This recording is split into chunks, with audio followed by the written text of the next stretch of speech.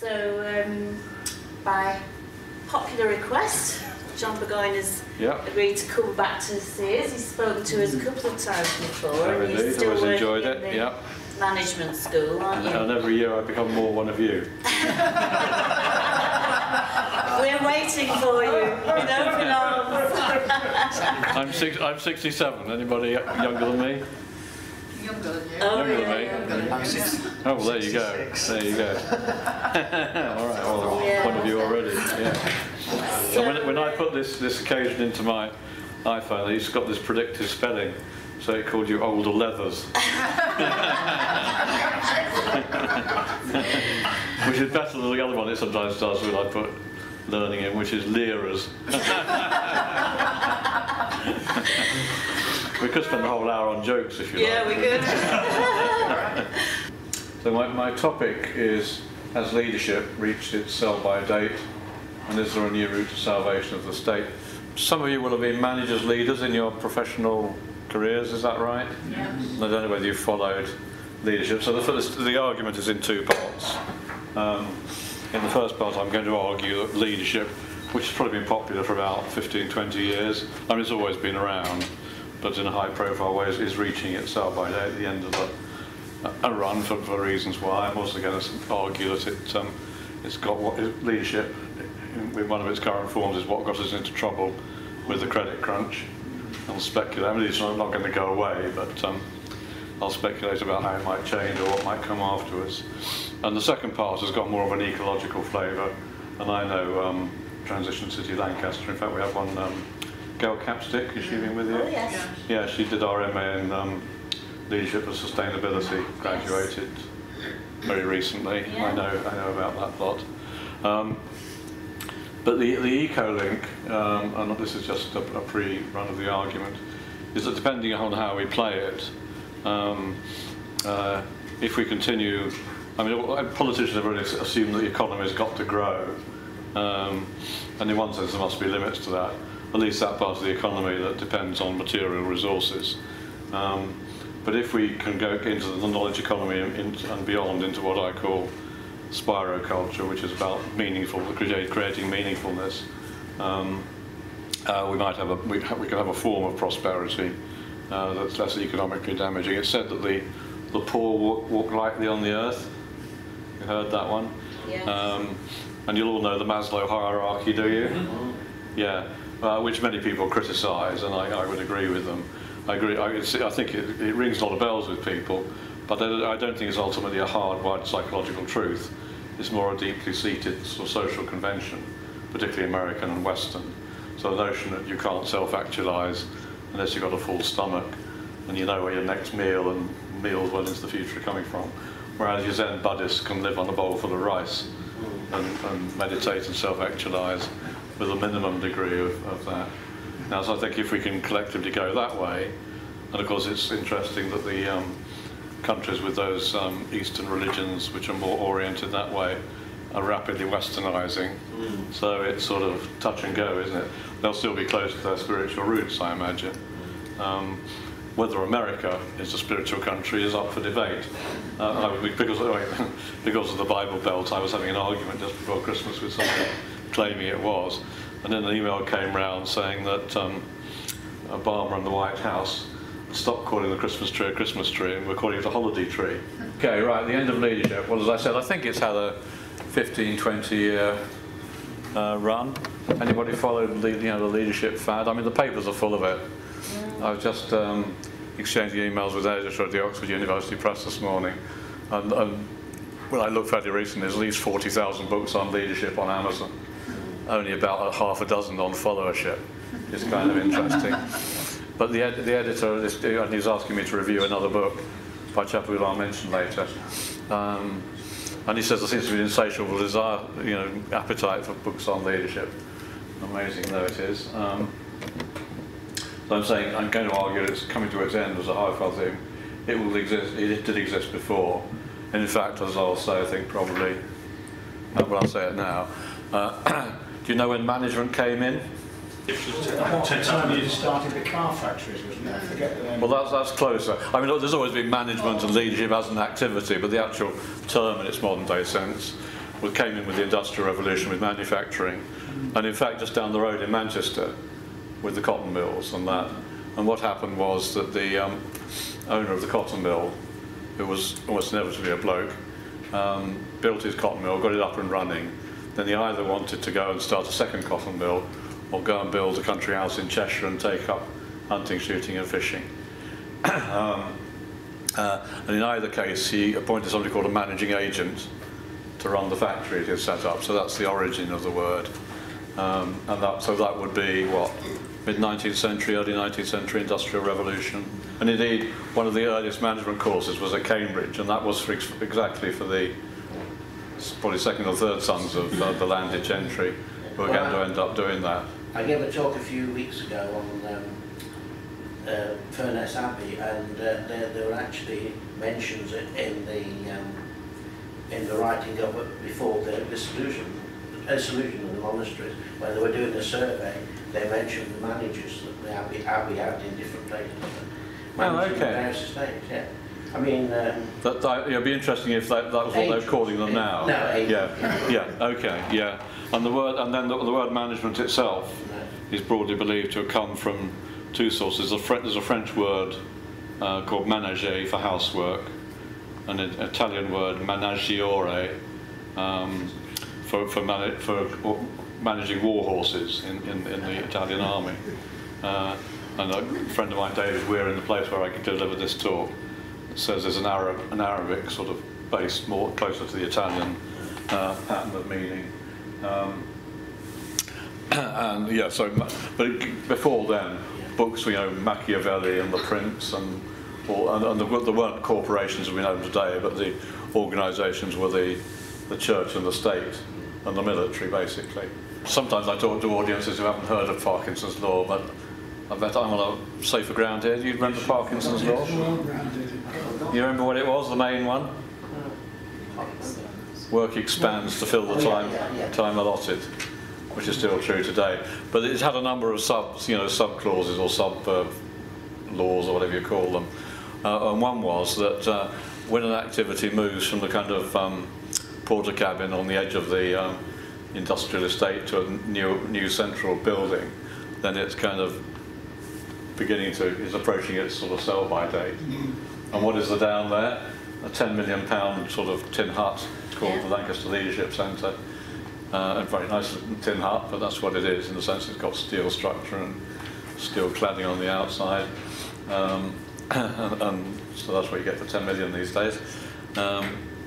So that sort of fits that view, and they're all over the place. Leadership centres, at least in the public sector, have been institutionalised just about, police, army, obviously, health, education, local government.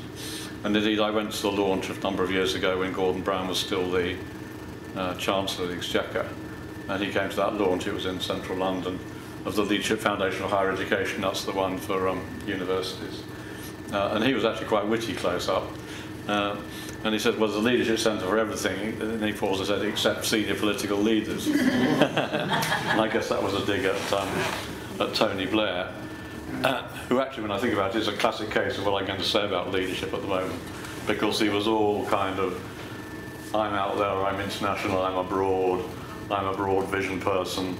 And he was very bad on local politics and the kind of what I'll call the analytics. You remember all the weapons of mass destruction data, which may have been ambiguous, but he ignored it or spun it his own way. There's a guy called Keith Grint who used to work here, who says there's a pendulum that swings between management science, that's the analytic side, and human relations. That's the kind of people soft side of things. And leadership is clearly on the soft human relations side, and I think that rings a lot of true.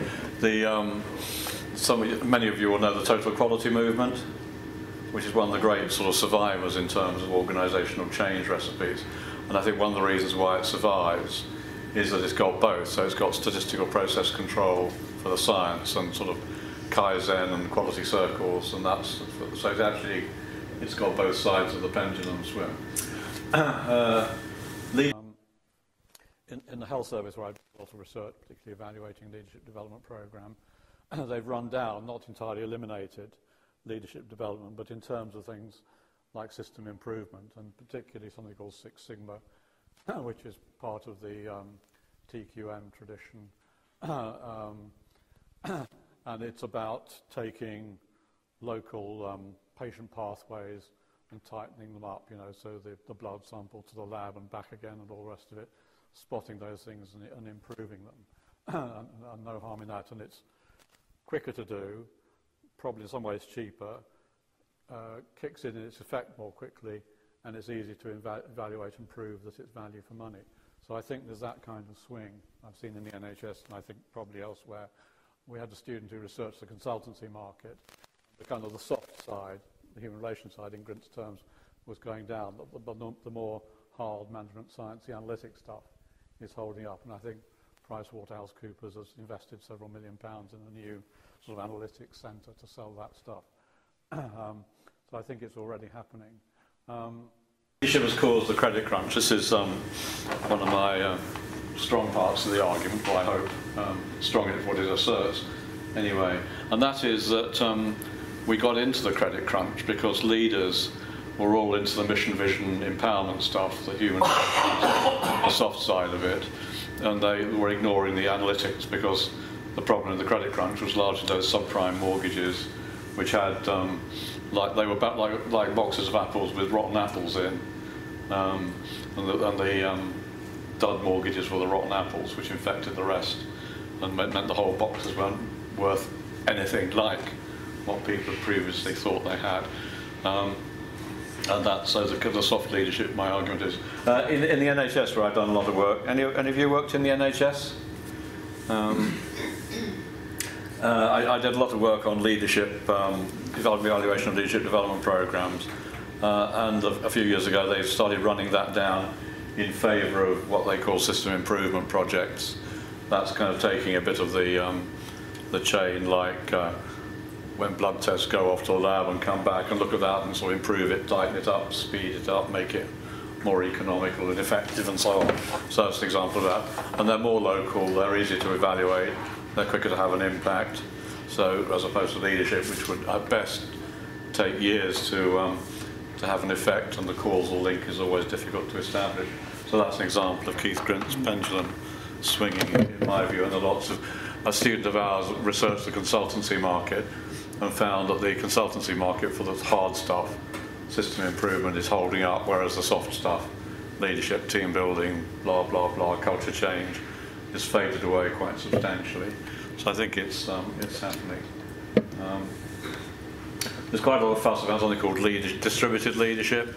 Sometimes it works, sometimes it doesn't, but that's one possibility about where's leadership going.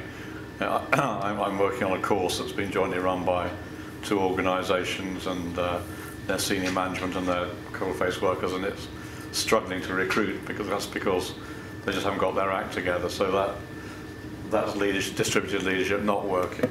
But I think other situations. Could you just define? Well, distributed leadership is one of the things that's called, well, the opposite of heroic leadership.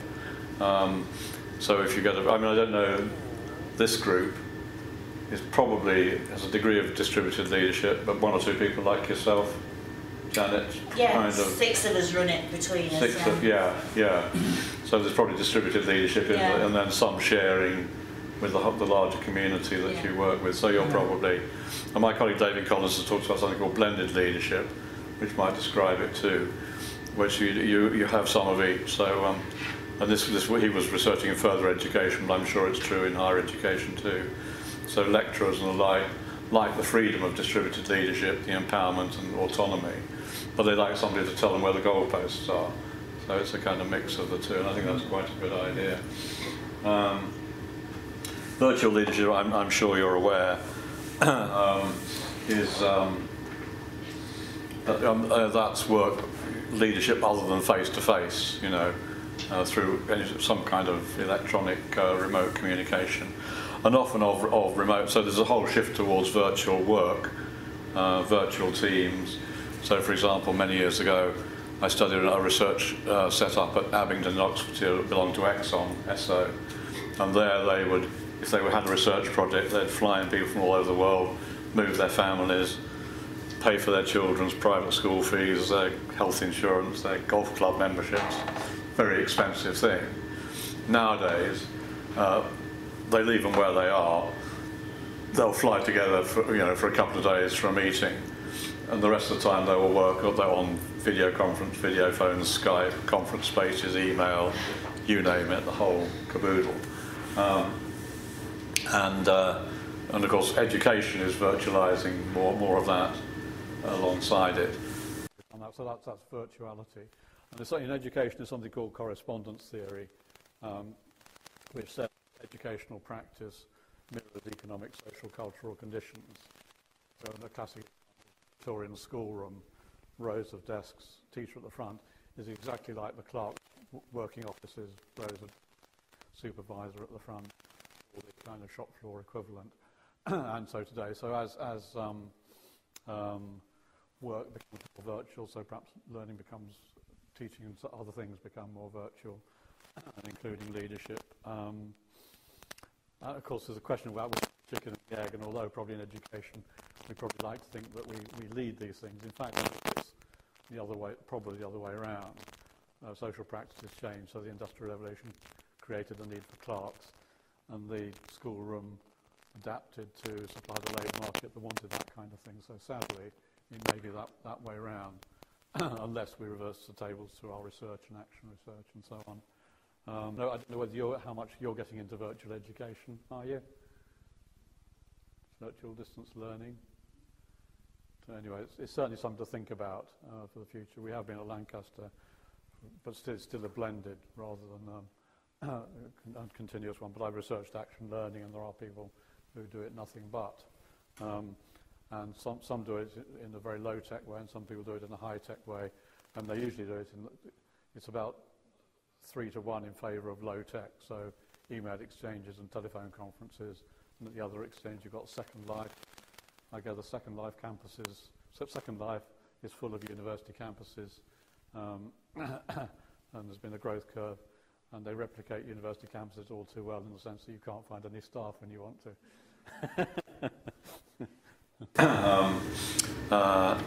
There are three tests for kind of virtual organisation. One is where a lot of us spend most of their time at a kind of keyboard screen interface. And if you're doing that, you can do it in the office, open plan, at home, in a hotel, on a train, in a Starbucks coffee bar. It doesn't matter where you are. Then if organisations have a lot of shared databases, and everybody can tap into it for wherever they are, that's it. And the last dimension, which I think you will recognise, would be exemplified by, say, Amazon Bookshop. Yeah? So they will obviously serve us as customers entirely virtually. Obviously they have. In fact, I think there's one, the UK one is somewhere you passed on the M6, M40, M42, one of my regular routes, can't remember quite where. So obviously they have a physicality, but they will post off their books and you'll order them online. And I've no doubt they get them from their suppliers. So I worked with Lego UK, which is entirely distribution, and at that time shops, toy selling was moving from the corner shop, which was serviced again probably by a chap driving a Ford Cortina with a trilby hat and a clipboard, taking the orders, to places like Toys R Us, your toy supermarkets. Yeah. And there they do a deal. They say you'll stock these items, you'll display them here, which is a critical thing. Where your goods are displayed in a supermarket makes a big difference. And we'll have this sliding scale of price, volume and price, and then they plug the Toys R Us tills will record what's sold. They plug that data into the Lego computer, and they automatically restock, and so on and so forth, and the invoices go out, so that's virtual. The kind of organisation supplier end as well as the customer end. So there you have it. Now, virtual leadership, there's a woman called Susanna Zuboff at Harvard Business School. You can't get anywhere in academia if your name's John Smith. You've got an exotic name. Mine's just about okay. the first thing we do with IT is automate things, put the payroll on the computer and all that other wonderful stuff. But next, she talks about informating when you saturate organisations with internal visibility, one of my dimensions of virtual work. And she said that's an entirely different use of IT. So whether leadership will change its nature because of that is an interesting question, but it might well do. And it might change education, and perhaps is changing education as it moves to particularly Web 2 type stuff, where it's much more interactive. So we had Hugh Warm up at Lancaster a few weeks ago, giving a rather depressing seminar on the research excellence framework and the research.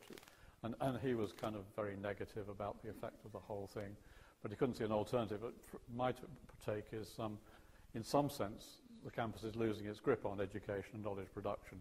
So if you take something like Wikipedia, which some people criticise, but often it gets it right, and there's a kind of form of peer review in there. I haven't done it, but I would imagine that the entries in Wikipedia are no more than a quarter or a third by academics, and the rest by other people. And it's got its form of peer review, and occasionally it makes mistakes, but don't we all? But largely, and I think sort of knowledge production is getting more distributed that way, and leadership may be getting more distributed that way. Now, in terms of virtual leadership, I think we're in the automating stage of leadership.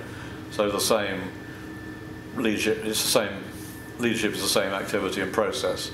It's just a different medium at the moment. But sometime in the foreseeable future, I think we'll find new forms of leadership that emerge with that. Virtuous leadership, just to play on words. Obviously, there'll be lots of leadership scandals happening, Enron before and afterwards, after Guinness and so on. So there's quite a lot about the kind of moral aspect of leadership.